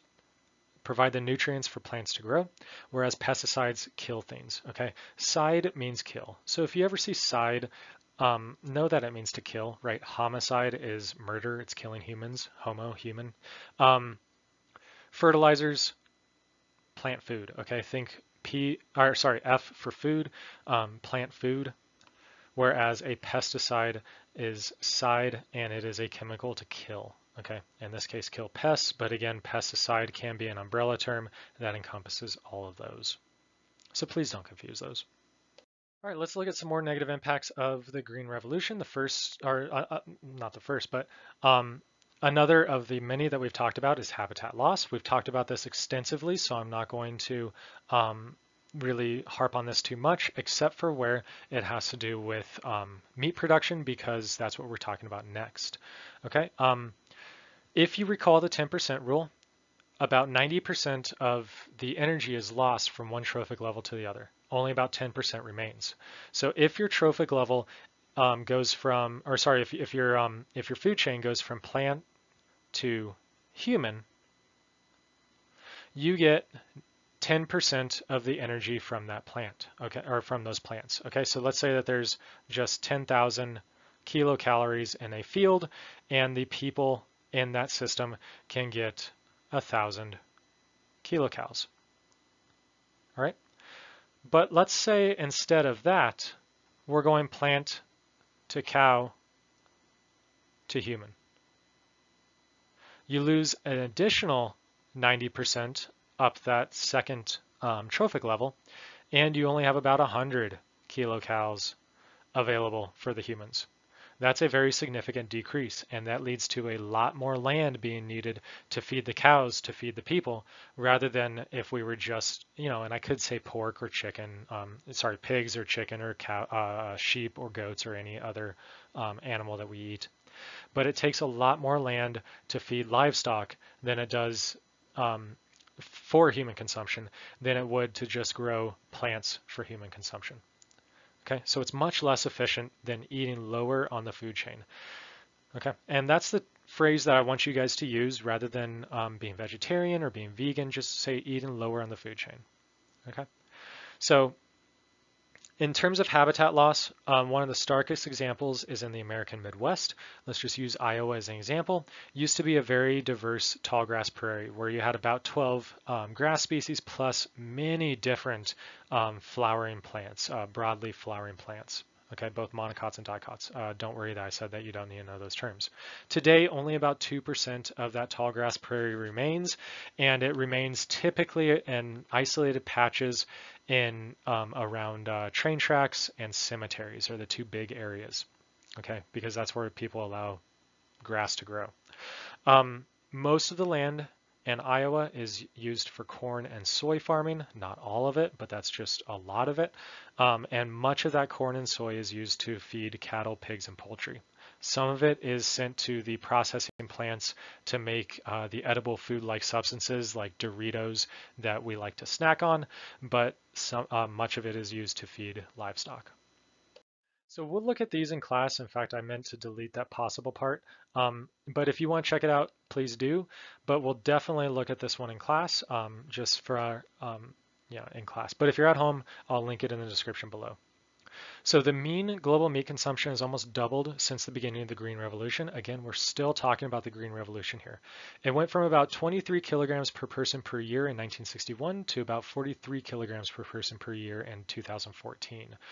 If you read old books from the early 1900s, the 1800s, the 1700s, and they talk about food and meals, you'll often see that meat is rare in meals and it's used for, special occasions, okay? Um, holidays, weddings, birthdays, stuff like that. Today, many people eat meat literally every single day, and many of them for every single meal. So the meat consumption around the planet has skyrocketed, especially in the developed world. Again, there is land use impacts on that. So let's talk about meat production. Meat production is super varied, okay? But we're just going to talk about two extremes of the spectrum. We're going to compare and contrast free range with CAFOs, concentrated animal feeding operations. And there's obviously going to be tons of variety that exists in between those. And even though that I'm going to typically talk about meat production and meat as ecologically damaging, please note that I myself am not vegetarian. I do eat meat occasionally. I do own my own poultry, and that poultry, I have to buy grain for them. I don't raise all the plants that I have to feed to my chickens, so I'm part of this system as well. Meat also has huge cultural significance for many cultures around the planet, right? Food is a huge part of culture, and meat is a pretty big part of food, or the absence of meat is a big part of our cultural representation of food. So when I talk about meat consumption, a lot of this is personal choice, but we have to be aware of the environmental impacts that are associated with it. So let's talk about free range first. Free range means that animals can move freely, so you notice that, outdoors for at least part of the day. Much of the time, they'll be confined at night just to protect them, right? These chickens are going to be locked in that coop at night so that foxes do not kill them, okay? What it does not mean, though, is that they're enclosed 24/7 or confined 24/7. They're just going to be confined for part of the day or if weather conditions are really bad. Often it includes fencing, so a lot of people when they hear free range will just assume that no fencing is involved, but it does include fencing much of the time because you have to delineate your land from your neighbors, or you have to delineate these animals into a certain field, a patch of land for them to graze, and you don't want them getting into your garden so that you have to fence them. It often includes shelters as well, so you're talking about barns, coops, these little mobile pig shelters for these pigs, etc. These animals are able to graze outdoors throughout much of their life cycle. Okay, so they're eating a more or less natural diet, or they're eating your crop residues like these pigs are doing in a more or less natural setting. You can often supplement their feed with store-bought or factory or industrial setting corn or soy or wheat or whatever grains. Okay. The organic waste is typically naturally dispersed into the field and naturally incorporates into the soil and is used to fertilize that field. Okay, so a couple of the benefits that these pigs are providing this field is they're rooting around in the soil, they're turning the soil for you to plant crops the following spring because this looks like autumn. And their waste, their fecal matter and their urine is going directly in the soil and will help fertilize that field. And it's not super concentrated because there's not a lot of pigs in that field. Same thing with these cattle, same thing with these chickens. Okay, except they're not turning the soil. The chickens are turning the soil a little bit, but in terms of their waste going right into the field, fertilizing it right there where you need it and the amount that you need it. You typically use little antibiotics. Those antibiotics are only typically used to treat the sick. Okay, they're not used as a preventative measure. And you typically will use far less disinfectants compared to CAFOs. okay? Because they're outdoors and they're not confined in a small space. And some of the cons, though, is that you have to have a you have to have a fair amount of land to do this, okay? So you're either growing fewer animals, or sorry, raising fewer animals in a certain amount of land, or you need more land to raise the same amount of animals that you would in a CAFO, okay? Either way, you just have a lower population density, okay? So that's one of the cons. You have to have a lot of fair amount of land for this. And that's makes it more expensive, and that cost is therefore transferred to the consumer. So you'll often see that free range blank meat is much more expensive at the grocery store than anything that's not labeled free range. Many types exist. We're not going to go into all the details of the different types of free range or the pseudo types of free range, but just as a broad overview, that's what free range is. We can contrast that with CAFOs, and I've spared you some of the more heart-wrenching photos of CAFOs. CAFOs are pretty awful living conditions for animals. Okay, a CAFO, also known as a feedlot, but I prefer for you to use the term CAFO in this class. You will often see this in the popular press as factory farm, but you should use the term CAFO. This is a type of intensive animal feeding operation where the animals are confined at least 45 days out of the year. Some of those will get away with being called a CAFO by only confining animals for 44 or 40 days a year, in which case it's just an intensive animal feeding operation, an AFO. Okay. Again, several types exist. Animals will often live their entire lives in these CAFOs. These turkeys are going to live their entire life in this room. Okay, or they can be finished there. These cattle are probably just finished in a CAFO, meaning that they're fattened up for slaughter. Okay, so they're probably out in a pasture grazing grass until they reach a certain age where they'll be taken to this CAFO where they will be confined. They won't be using a lot of energy, and they'll feed a high protein and fat diet of corn, and they'll be fattened up before slaughter. All right. These are often very crowded and very high population densities. Whenever you know that there's a high population density, you should immediately think disease. Disease can spread super easily among these organisms, whether that's a respiratory virus or a fecal coliform bacteria, whatever it is, it can spread super fast. So they tend to use lots and lots of antibiotics, not just to treat the sick, but as a preventative. So they use antibiotics as preventatives. And they use lots of other chemicals, including disinfectants, between harvests or between lots. Okay. Animals are fed grains or concentrated pellet feed. These are typically nutrient inferior to their natural diet. Okay. And in some cases, the animals aren't even adapted to eat those grains. Cows are supposed to eat grass. They don't eat grain. Okay. Very rarely in nature, in a pasture setting would a cattle eat a grain. They typically eat grass. However, this is very inexpensive. Government subsidies and efficient use of space and all of that means that it's very inexpensive, so it's cheap meat for the consumer. And that is why 98% of the meat in the US comes from a CAFO. And I should also point out that this includes cage-free eggs. If you don't specifically see that they're free range, cage-free means that they're CAFOs. Okay, you just don't have the little chickens in cages. You have them in a large chicken house like this, and you got to have somebody going in there and picking up the eggs every single day. Finally, I skipped this bullet point, but this creates a huge amount of organic waste that has to be disposed of. That very concentrated area, right? It can run off in a heavy rain event into surface water. They typically, and they always rather, have lagoons, artificial pools that they dump all this waste into an aqueous solution. It smells like high heaven, so nasty smelling. And then it has to be disposed of at some point. Typically, it's sold to farmers to be sprayed on their fields, but a lot of the time, it's just dumped into the nearest river. It's the easiest way to dispose of it. I'll show some pictures in class of those, or if you're at home, you can see those on, I believe, the next slide. But I thought I would share this quote from you from Ralph Waldo Emerson. Geez. He was a vegetarian, and he did have a problem with eating meat on a moral level.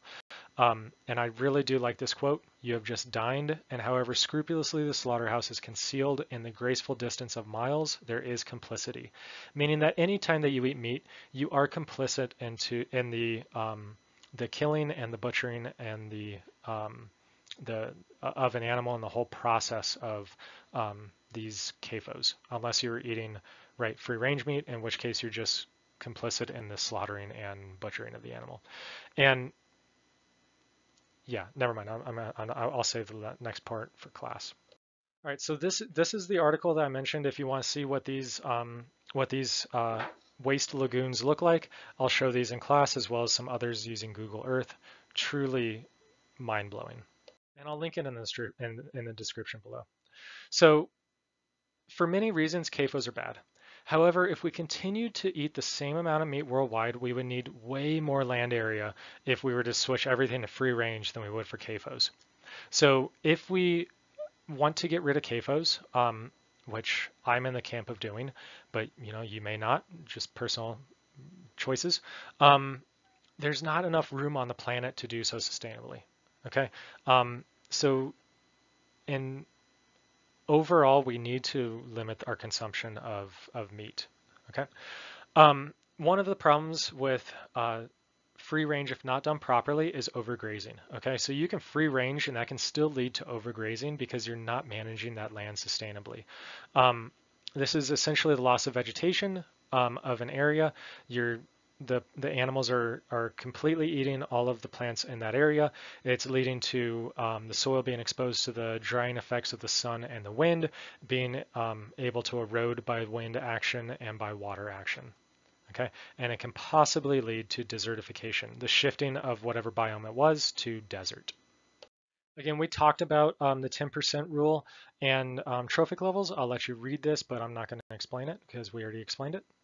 And we'll just get to some of the other negative impacts of eating meat and these graphs. So first off, meat production is the largest use of fresh water worldwide. Doesn't matter what crop you're using, water requirements are huge for meat because you have to grow the plants to feed to the animals, not just grow the plants, right? You also have to have the animals having access to fresh drinking water all the time. So if we're looking at water requirements per gram of protein, and you should note that different crops have different amounts of proteins. A starchy root vegetable like a potato has very little protein. So in order to get a gram of protein, you have to have lots and lots and lots and lots of potatoes. So that's why starchy roots is pretty high. But you'll notice that beef per gram of protein is about 112 liters. Okay, and the FRQ that we saw, it was 113, close enough. Sheep and goat, second highest, then pig, and then chicken. So for the FRQ that we saw, again, just shifting from beef to a less water-intensive crop or meat source can be a way to reduce the negative impacts of just water use on the planet. Okay, but you'll notice that a pulse is a legume, is a very efficient very water efficient way to get your protein. Eggs, milk, same thing, because you're not killing the animal every time. You're allowing that animal to live and produce more through its lifetime. And then per calorie, you see basically the same story. Some of these other ones are shifted a little bit. You'll notice that nuts are pretty high because nuts are pretty water intensive, especially almonds, but they're very high in proteins and not quite and fats, but not quite as high in carbs. So the amount per kilocalorie is higher because you need more nuts for calories, right? Okay, so, and then you notice that starchy roots is way at the bottom because they're basically nothing but calories. But same thing you see is that meat is pretty darn high throughout. And then we can look at the greenhouse gas emissions per 100 grams of protein from eating meat. Greenhouse gas emissions is super high for our ruminants. So we're looking at beef and lamb. Beef and goats and sheep. I think lamb would just be sheep. Mutton is sheep. I don't even see goats on here. So maybe they do include goats in that. But regardless, meat is going to be very high for greenhouse gas emissions, especially our ruminants, because they're producing methane through enteric fermentation, which you guys should remember from our carbon cycle PowerPoint. Okay. Not only are we creating methane from this, but we're also creating carbon dioxide, nitrous oxide, or sorry, nitrous oxide, yeah, and carbon monoxide.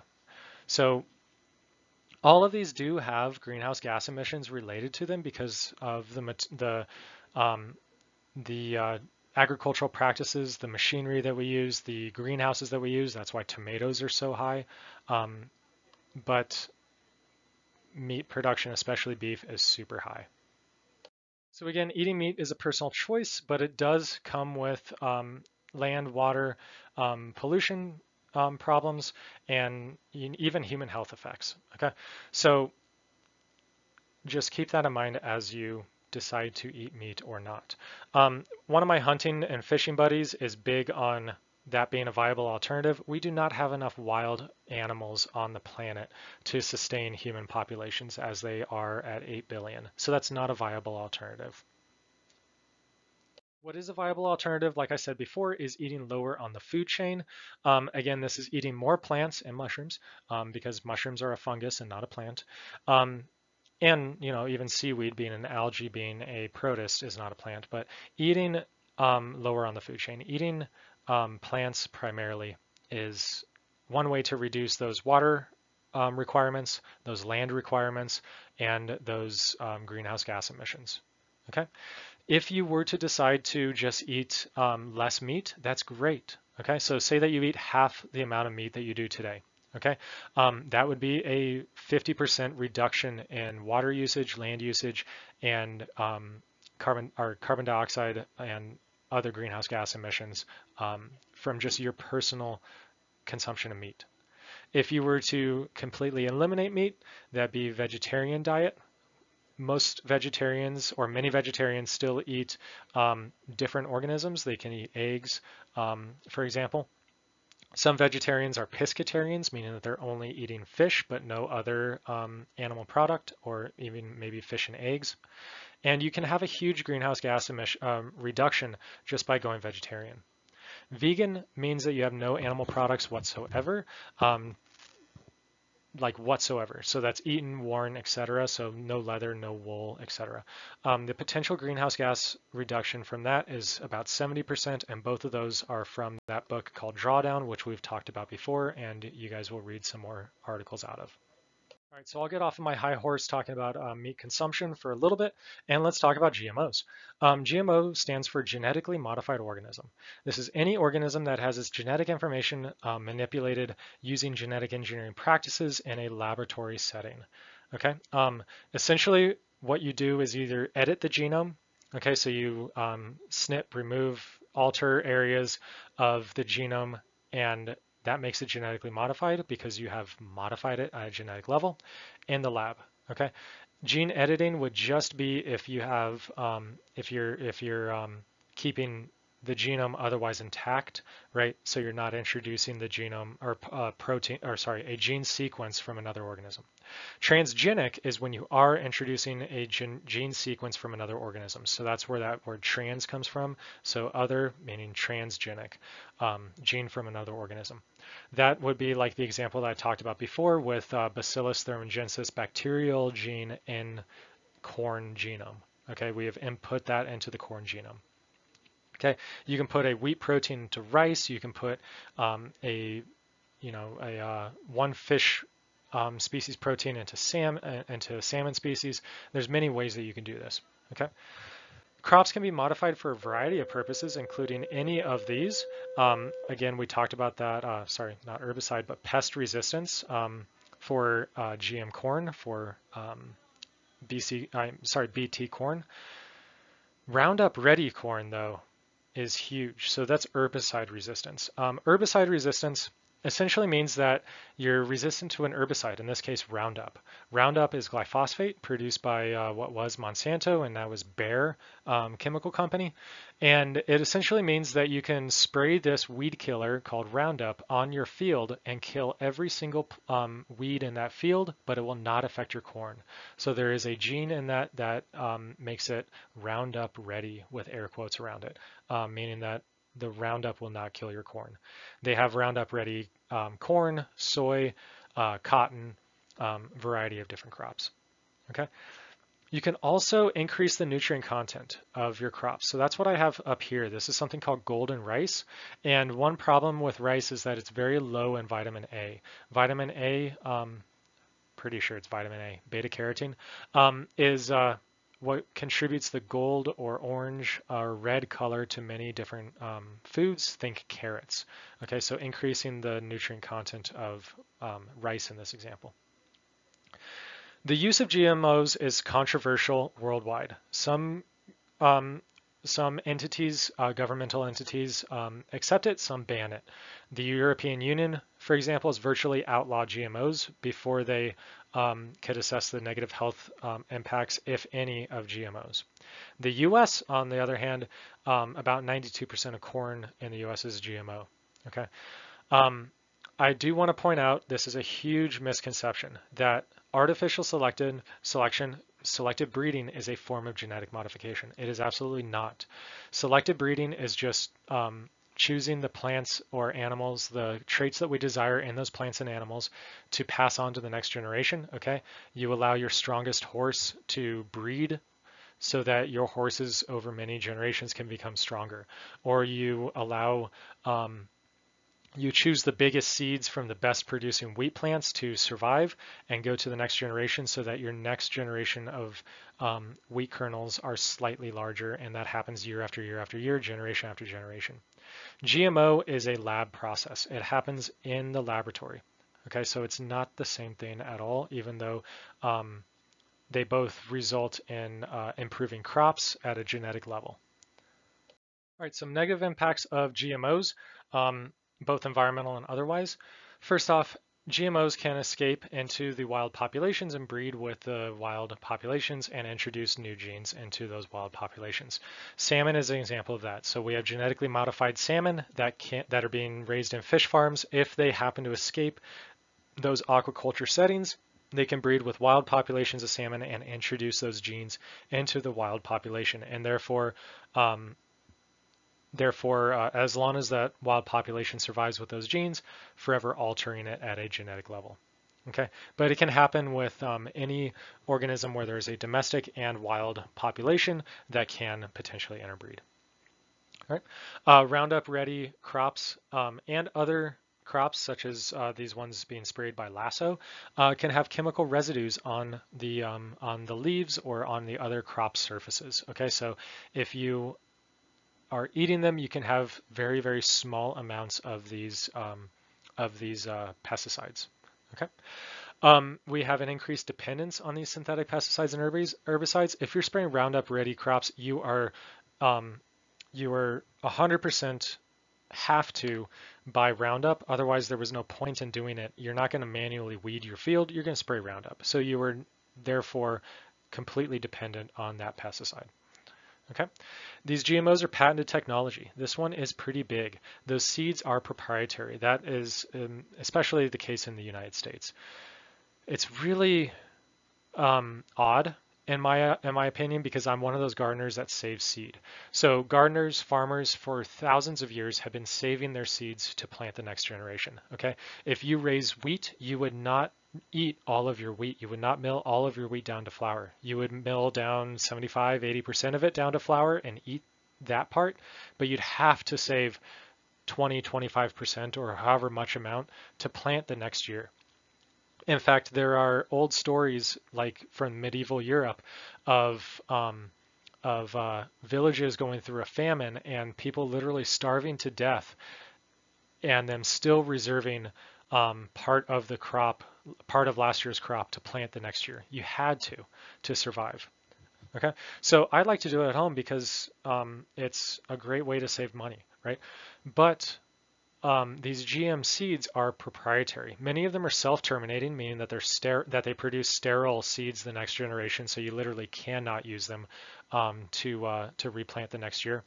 But even if you do save seed from ones that are not sterile, self-terminating, you can be sued by the company that owns those seeds because they are proprietary. So by saving them, you are in breach of contract and therefore can be taken to court.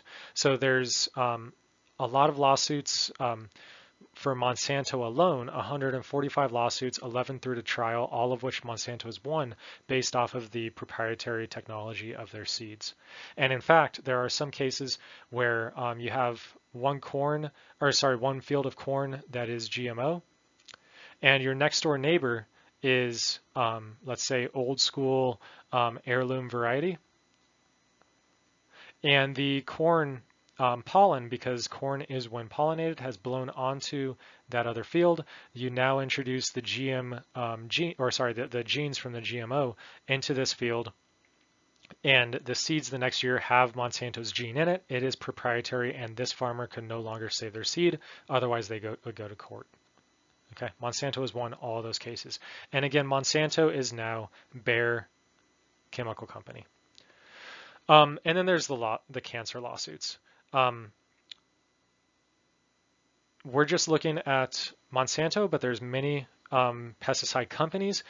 And right now, just from Monsanto use, Bayer, again, is the current owner of Monsanto, currently appealing for a settlement of $10.9 billion in reparation for Roundup-related cancers. This is as of December 2021, so I'm about a year behind on this court case, but that's okay. This is for over 100,000 lawsuits. Okay, it may be picked up by the Supreme Court. Again, I haven't followed it. I'm not sure. I should check that out before class. Okay, if they can spend $16 billion to fight this lawsuit, they are making lots and lots and lots of money. Okay, and in general, if this guy has to take this level of precaution to handle this pesticide in a concentrated form, I don't want any of that pesticide in even a diluted form in my food or in my body or in the air that I'm breathing. So let's look at a couple other things that are a little bit more of an extension. Organic versus organic. Okay. First off, students every year ask about this once we talk about all the negative impacts, so I thought I would include it in this PowerPoint. The organic movement grew out of the post-World War II petrochemical buzz and the TV dinner craze of the 1960s, and was really part of the hippie counterculture. Okay, people wanted to return to the earth, people wanted to eat real food and not whatever kind of crap that is. Okay, so they attempted to mimic natural systems. They attempted to change the way that Americans ate in terms of eating real food and not processed food. Okay, and because of this this idea, they forbade the use of using synthetic anything, pesticides, herbicides, fertilizers, anything. They wanted to farm like people would farm in the pre-industrial societies, because they knew that their food would be clean. They knew that their food would be free of all of these potentially cancer-causing chemicals. I can't say cancer-causing because I might be flagged or something, but potentially cancer-causing chemicals, etc. Okay. The demand for these grew. Okay, the demand for this skyrocketed to where in the early 1990s, the USDA had to define organic for the consumer, and their definition wasn't 100% what the hippies in the 60s and 70s wanted it to be. Okay, they set strict guidelines, and essentially what you cannot use is any synthetic pesticide or fertilizer. It doesn't mean that it has to be sustainably grown. So you can use factory farms. Those factory farms aren't using any synthetic pesticides or fertilizers. Okay, it can be large monocultures, even though those large monocultures can damage the soil, and you can use some damaging techniques such as flame weeding, using fire to weed your plants, which is technically not using synthetic pesticides or herbicides. Okay, you can still use intensive plowing. You can still use large chicken, hog, or cattle houses, even if it's not at that CAFO level. it doesn't necessarily mean that it's sustainable. Okay. However, it is on the whole a lot better than traditional factory farming. And if you so desire, I would highly recommend that you look for anything that's labeled USDA organic, because it's definitely going to be, at least pesticide, herbicide free. Okay. If you are buying food that is not labeled organic or free range or whatever it is, you can just basically assume that it was grown in the industrial agricultural system. Okay. Or you're growing your own. So modern agriculture, mostly unsustainable.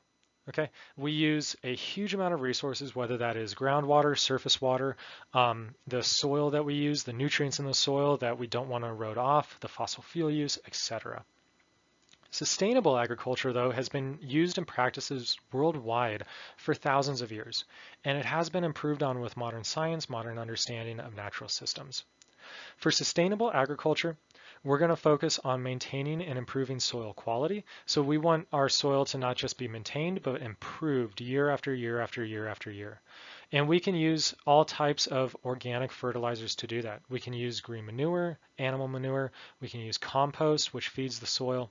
We can use inorganic fertilizers like limestone, ground up limestone as a source of calcium. Not used in every case, but if you want to reduce the pH of your soil and introduce calcium, there you go. We focus on conserving water, again, at a sustainable rate, so extracting water at a rate equal to or less than it naturally recharges. We can do crop rotation or rotational grazing. Essentially what that means is that we have several fields, or you have several garden beds or whatever it is, and you rotate your crops year after year after year. I believe that we've talked about this before, but it's been quite a while. But say that we grow lettuce in our field year 1 and tomatoes year 2, and then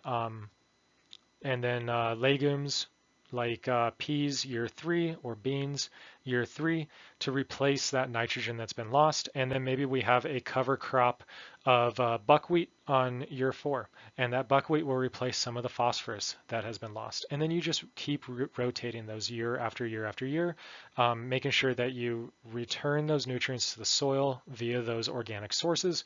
And you also don't grow the same thing in the same soil year after year after year to allow the pests of that specific crop to build up in that area on that field. Rotational grazing would just add animals into that, or you have one field that you allow your animals to graze, and then they move on to the next field, and then the next field, and then the next field, and by the time they return to the first field, the grass has grown again, and they can go back to that. And then obviously free-range animals without overgrazing.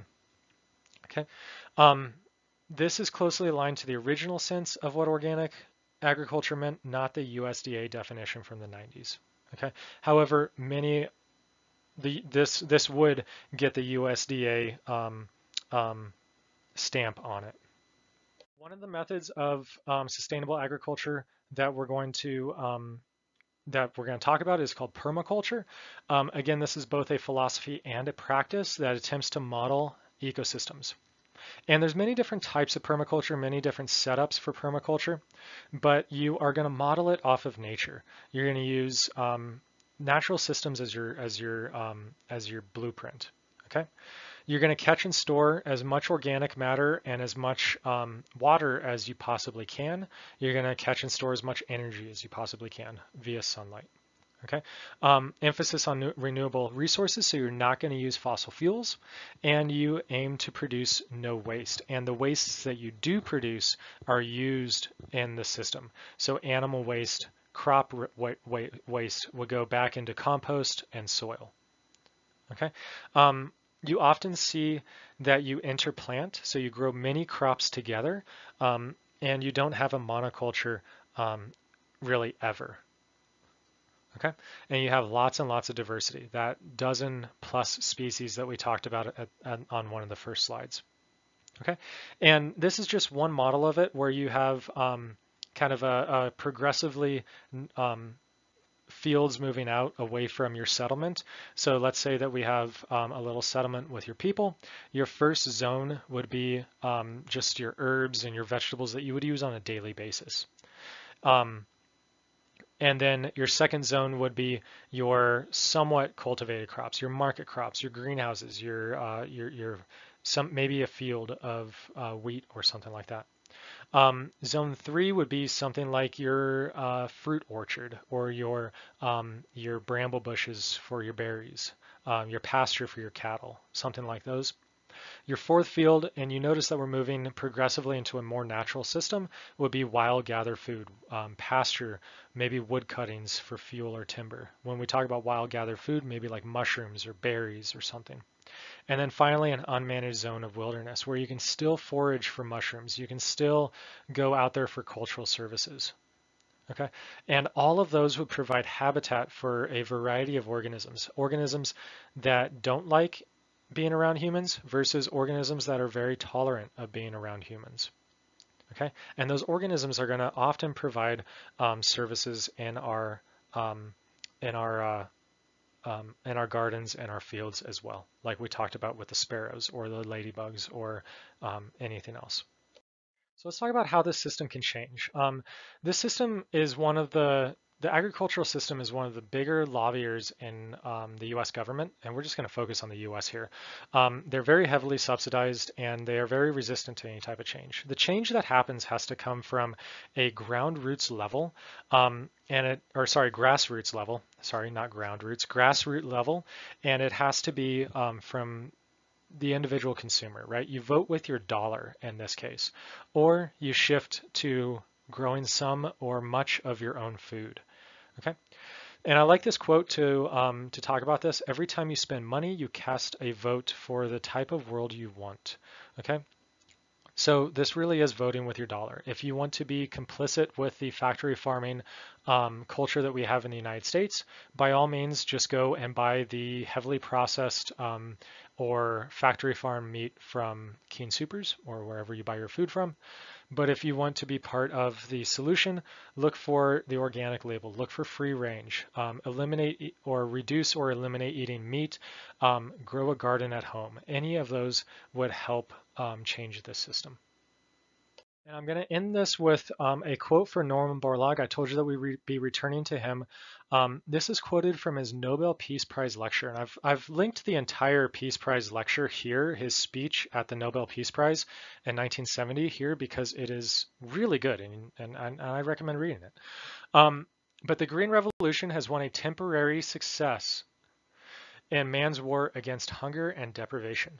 It has given man a breathing space. If fully implemented, the revolution can provide sufficient food for sustenance during the next 3 decades. Okay, enough food for the next 3 decades. We are obviously past that, right? That ended in the year 2000. But the frightening power of human reproduction must also be curbed. Again, we're talking about everything is coming to human population numbers. And right now we're at 8 billion.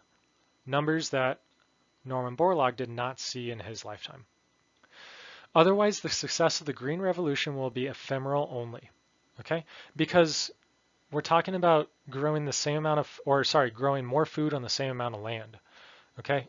There is going to come a point where we're going to run out of space, run out of arable land to grow food.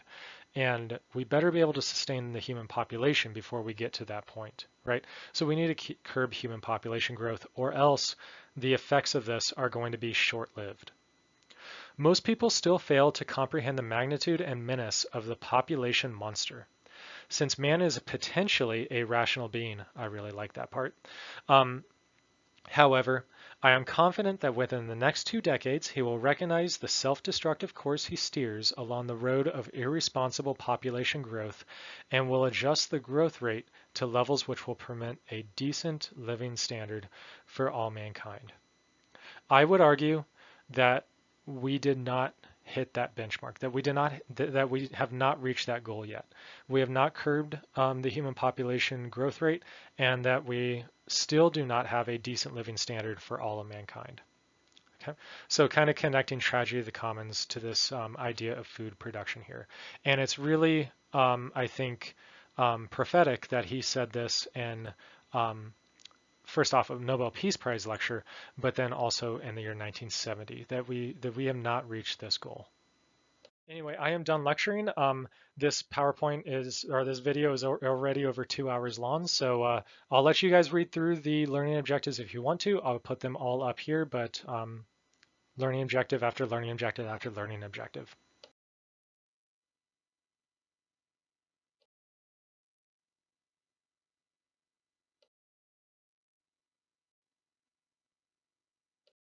All right, that's it. If you were absent from class, I'm sorry that you had to sit through a 2-hour lecture. I hope that you guys learned something, and I'll see you all in class. Bye-bye.